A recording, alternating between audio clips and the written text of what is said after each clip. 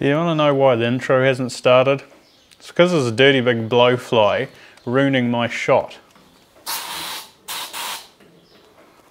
That's better. So in this video, I'm going to be taking a close look at this right here. It is the xTool D1 laser cutter and engraver. You can buy this in two different flavors, either a 5 or a 10 watt laser diode option. I have the 10 watt version right here. And in this video, I'm going to show you basic assembly setup, some software, and then I'm going to demonstrate cutting and engraving various materials. Now, full disclosure, xTool sent this product to me for review.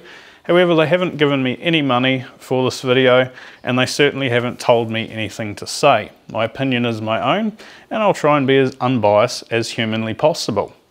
And ultimately, at the end of this video, I want to share my thoughts on this and tell you whether I think it's worth spending your hard-earned money on. So, let's get into the video. The build quality of the D1, simply put, is exquisite. The entire chassis is constructed from custom extruded anodized aluminium. This not only looks and feels like a premium product, but also provides an extremely rigid chassis. The 10 watt laser version I have here utilizes two 5 watt diodes focused down to a pinpoint 80 by 80 microns, making this a very capable diode laser cutter for materials such as wood, plastic, leather, foam, and so on. It's also possible to engrave on coated or anodized metal, which you'll see later in the video.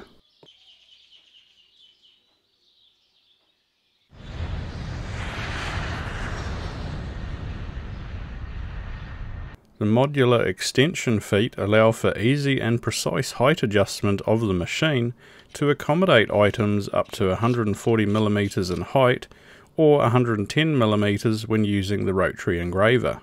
The flip down height guide makes it so simple to focus the laser head on the workpiece. There is also a low power red crosshair laser that is super useful for lining up the home position on your workpiece prior to cutting or engraving. The software that xTool provides is extremely easy and intuitive to use. In summary, if you're looking for a premium 5 or 10 watt laser engraver cutter that is easy to assemble and operate, comes with nifty features to make your DIY jobs easier and faster, then I highly recommend the D1 by xTool. Here we have the rare and elusive mechatronic Neanderthal. To attract a mate, this young single male must construct a functioning circuit. Unfortunately for this young male, he isn't using a custom printed circuit board, so there is only one way this can end. Oh dear. Thankfully this won't happen to you, because you can order a custom printed circuit board from JLC PCB. Starting from as little as $2 for 5 PCBs, they have fast production time and offer a wide range of design options and colours to choose from. So why don't you try out JLC PCB for your next project? Let's get into unboxing.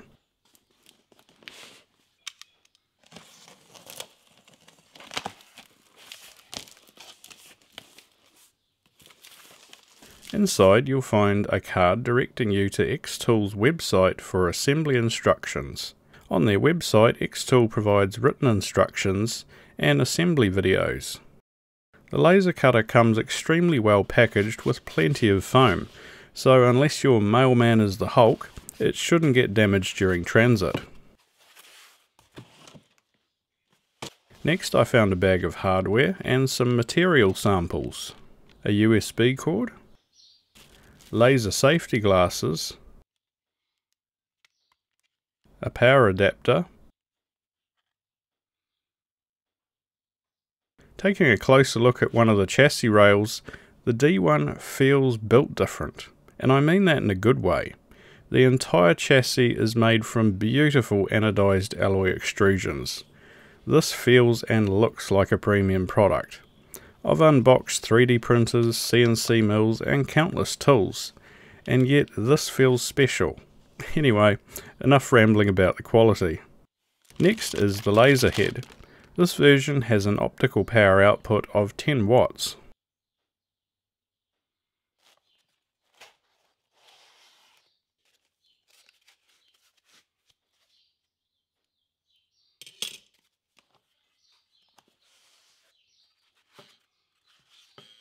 After removing the remaining chassis rails, the last thing to unbox is the plug-and-play wiring loom. The rails come partially assembled, making assembly dead simple. Simply align the rails together and secure them using the included hardware.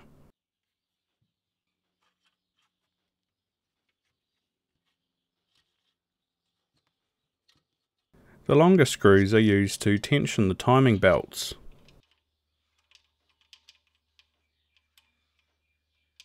Next, the X-axis rail can be mounted to the Y-axis carriage plates.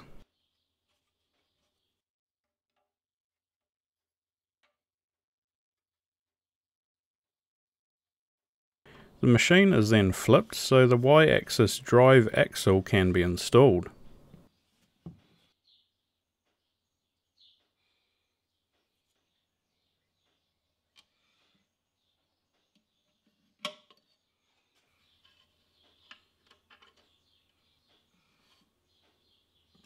Next, the wiring loom was connected to the PCB headers.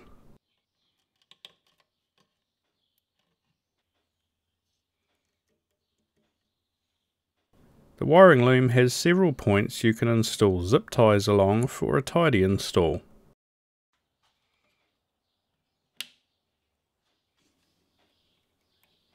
After connecting the X-axis motor to the loom, more cable ties are used to secure the cable along the X-axis rail.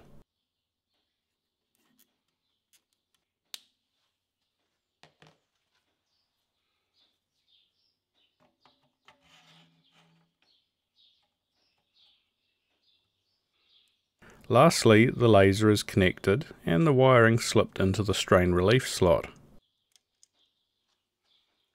And with the SD card installed onto the PCB, that completes assembly.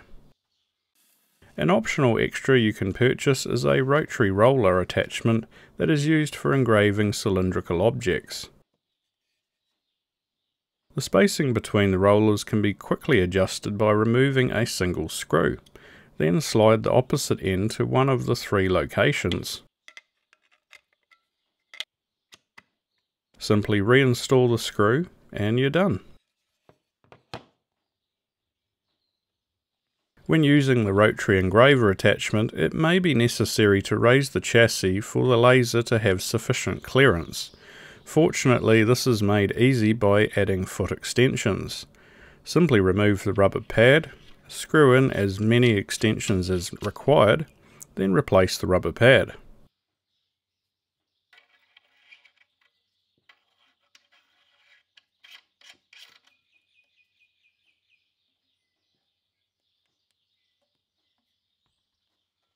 Connect the rotary roller to the PCB using the included cable, then align the roller collinear to the X-axis rail. Now let's fire up the laser by connecting the USB cable and power adapter. When you turn the power on, the crosshair laser guide and laser heatsink fan will turn on. I downloaded and installed xTool's Laserbox Basic software from their website. Once inside the application, first I selected my D1 laser from the drop-down menu. Besides USB, you can also connect the D1 via Wi-Fi, and even use your phone or tablet for engraving or cutting. For the purposes of this video, I'll just be using my laptop and a USB cable. With that done, now I can import a PNG image to engrave onto wood. I'll left click to select the image, then on the right hand side there are a few settings we can change. Here we can adjust the size of the image to be engraved. We can also rotate, mirror, or flip the image if required. Now at the top we have a few material options to choose from.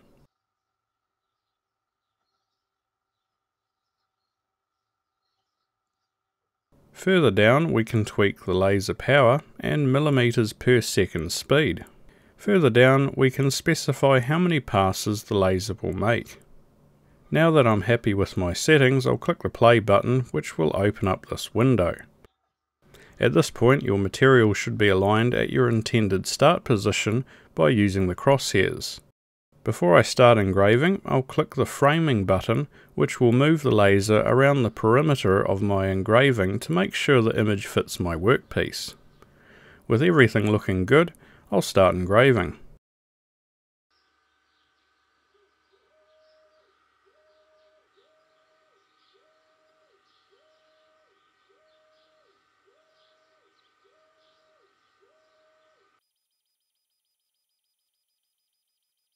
This was my first time engraving using this machine. The settings I used were very conservative, so this one took longer than it needed to. Later I bumped up the speed to 180mm a second with 100% power, which dramatically sped up the engraving time on wood.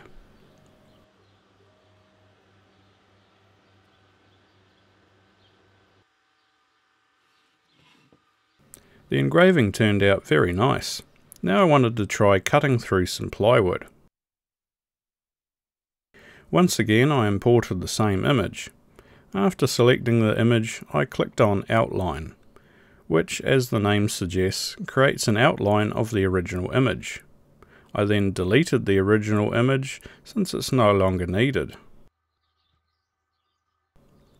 Selecting the outline, you'll notice we have a new tab called Cut, which is obviously used for cutting out objects.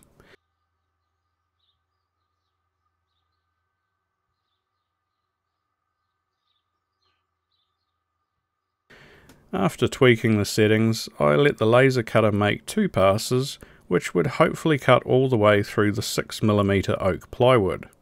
Oak plywood is pretty tough, so it should be a good test for the laser.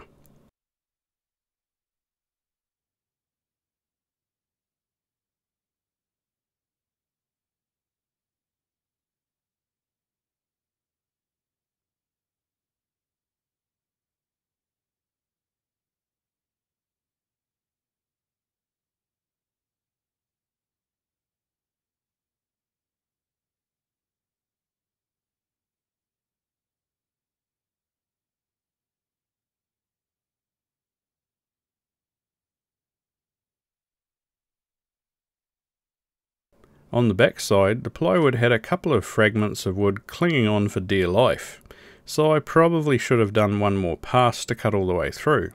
Still, it was easy enough to pop out the cat.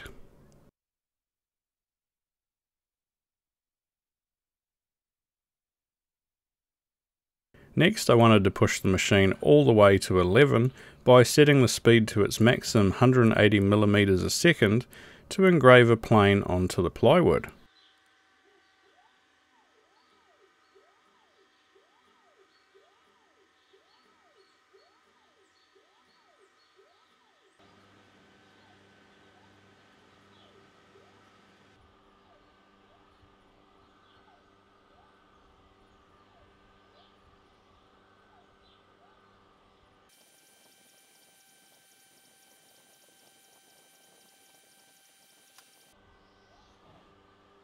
Turning the speed up to its maximum didn't degrade the quality of the image at all, and the plane turned out great. I also wanted to try cutting 6mm thick black acrylic plastic. At 100% power, the speed was set to 5mm a second, and a total of 6 passes were made. The laser had no problem cutting all the way through.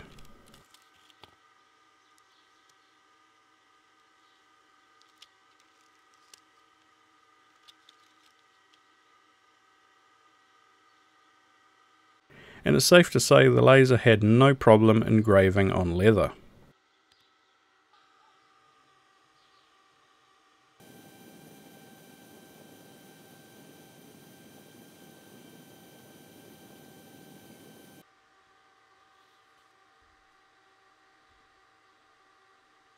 Next I wanted to attempt engraving on stainless steel. I created some text and selected the default stainless steel engraving profile.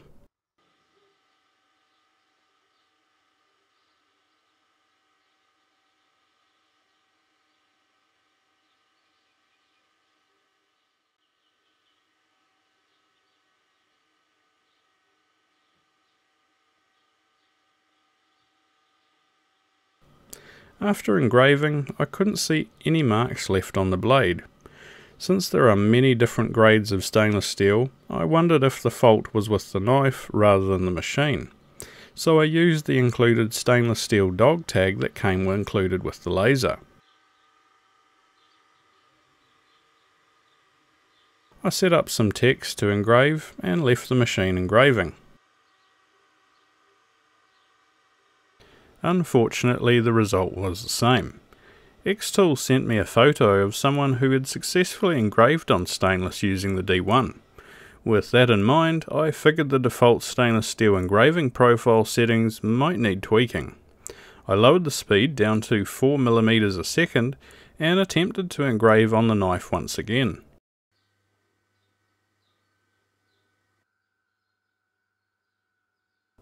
This time we have a much better result.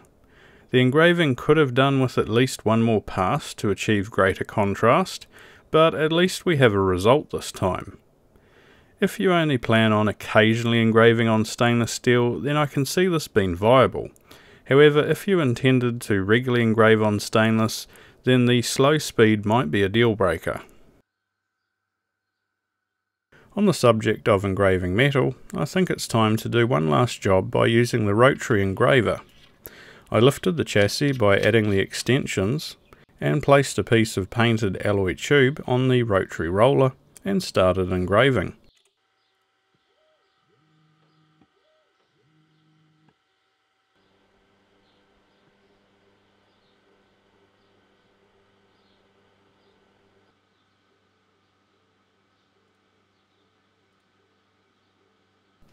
The text turned out excellent and was crisp and sharp. Nice.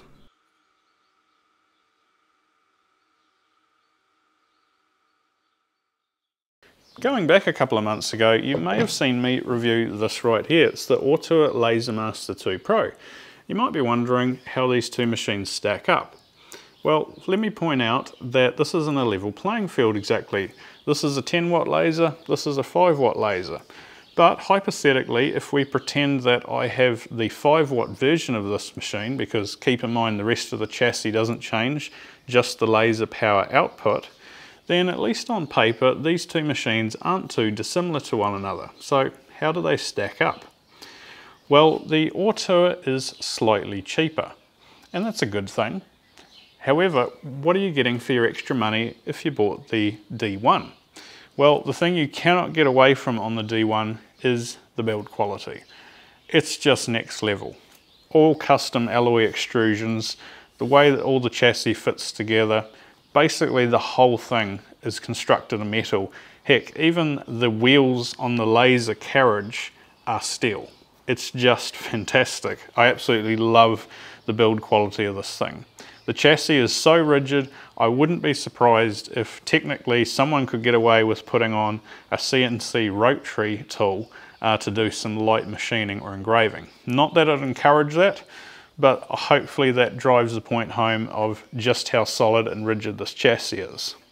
Now if you're thinking about purchasing a D1, then now has never been a better time, because right now they are having a Black Friday sale. You can pick up the 5-watt or the 10-watt version of the D1 at a heavily discounted price. If you want to check that out, there'll be an affiliate link down in my video's description.